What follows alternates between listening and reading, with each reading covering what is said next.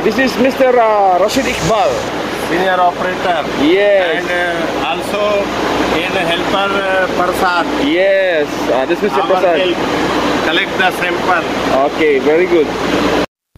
At this point, the operator and the assistant operator did take water sample from the potable water storage tank, otherwise known as product water, from the RO unit, and we are using colorimetric method, whereas in the laboratory we are using the ultrasound spectrophotometer to determine the chlorine.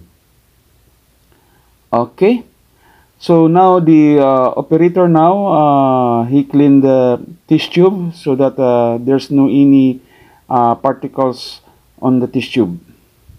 Okay.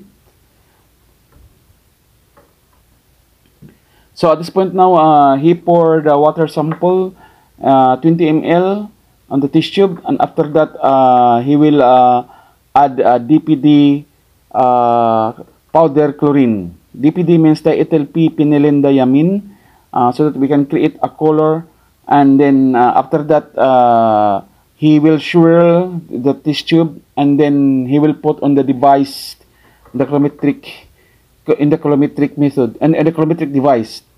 By colorimetric method, he will compare the color, and we can measure and determine the chlorine content. Our maximum chlorine as per WHO standard is 0.5. Okay. Now the ppm, that is a term used in chemistry to denote a very low concentration of a solution. 1 gram in 1000 ml is 1000 ppm, and 1,000th of a gram, 0.001 gram in 1000 ml is 1 ppm.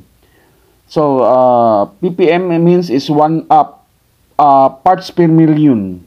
That is the concentration that we use.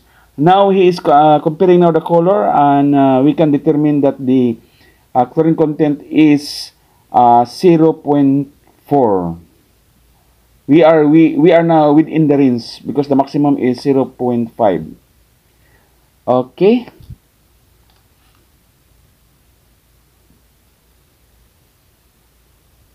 Now the next procedure is we are measuring the TDS. TDS is total dissolved solid, which are the dissolved inorganic and organic matter which are contained in the water.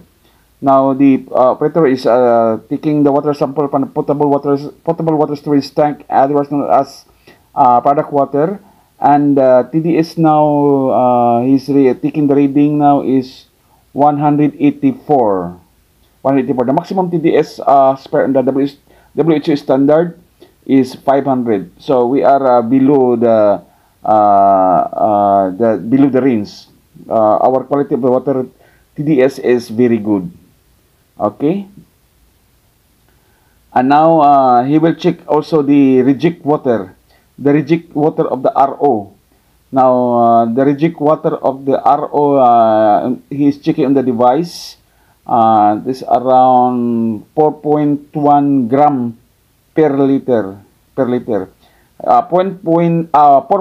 gram per liter multiplied by 1,000, that is 4,100. 4,100, that is the TDS. The TDS is very high because that is a reject water, very high salinity. There are a lot of minerals on the reject of water. Okay,